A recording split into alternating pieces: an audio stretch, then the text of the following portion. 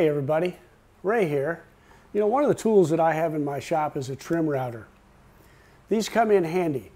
The problem is sometimes to effectively use these, you really need to be able to drop it into a table. And a router table just takes up too much space. I'm going to show you a small portable router table that you can get for a pretty inexpensive price. You can take it out when you need it, put it away when you don't, and it doesn't take up too much space. And if you've got a small shop in your garage like I do, space is at a premium. If you want to see this, stick around, I'll show it to you. And don't forget, if you like this video, hit that thumbs up button and don't forget to subscribe.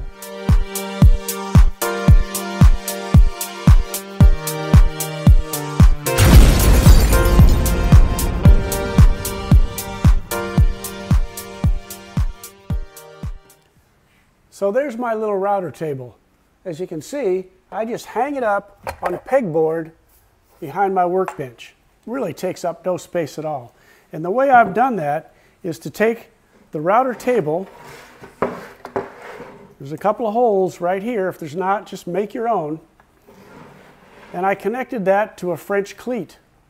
So it's got a 45 this way on this board and a 45 the other way on that board, and it just clips right into that cleat. You can look up French cleat if you want to know how to make those. What makes this so handy is when you take it down, you just take it and you put it on the edge of your workbench, put a couple of clamps on there,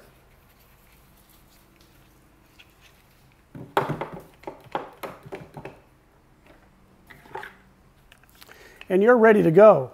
Now the other thing I've found is that adding this little piece to the back that I use to hang it up actually makes it easier to clamp to your bench, and it gets the clamps a little further away from your workspace. So I brought you in a little closer so I could show you a little bit more detail about this little router table. You can see that it comes with a router fence, and that fence you can slide up and down to make sure that you're as close or as far away as you need to be from your router blade.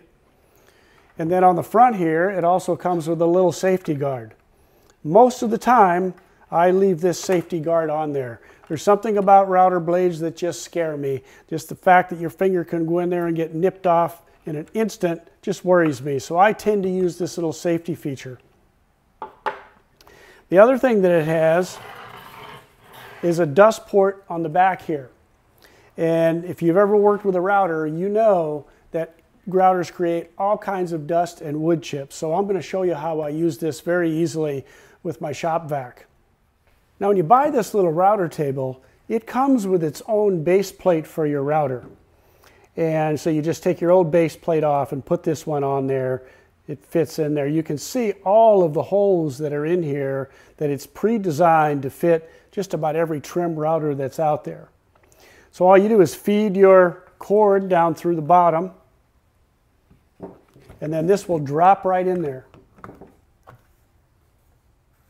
There are 3 set screws that you can adjust from the bottom that will allow you to raise or lower this base plate. And the purpose of that is to make sure that your base plate is nice and smooth with the top of the table so your wood will slide right across without an issue. And I've never had any problem with that. Those little adjustments work just great. So it's just that simple to mount your router in here. Now for dust collection, what I've done is just take a small piece of pipe wrap, that's all this is, and then I sliced it at an angle, sort of a little bit of a V angle, and I cut that piece out.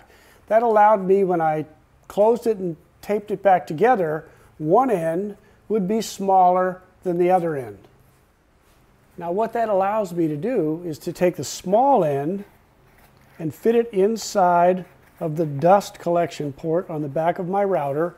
The larger end will accommodate my shop-vac hose, just like that.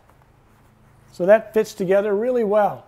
I don't have room or frankly the money to buy a big dust collection system, so I'm always trying to create ideas like this to control dust, particularly if I'm using a router. So I'm going to give you an example. I'm going to just route a short board here and show you how well this dust collection works.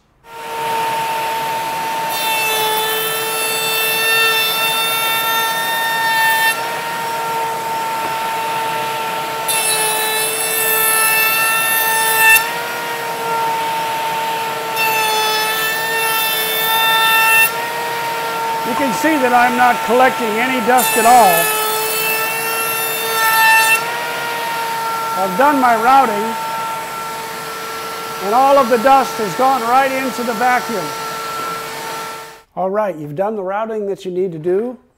All you had to do is take your router out of the table. It just pulls right out. Remove your clamps and put this away to the next time you need it. In my case, it goes right behind me on this pegboard.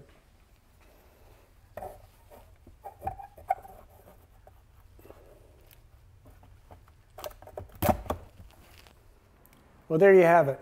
A router table in a small shop that hardly takes up any space at all. I hope you enjoyed this video. If you did, don't forget, give it a thumbs up and subscribe, and I'll see you on the next video.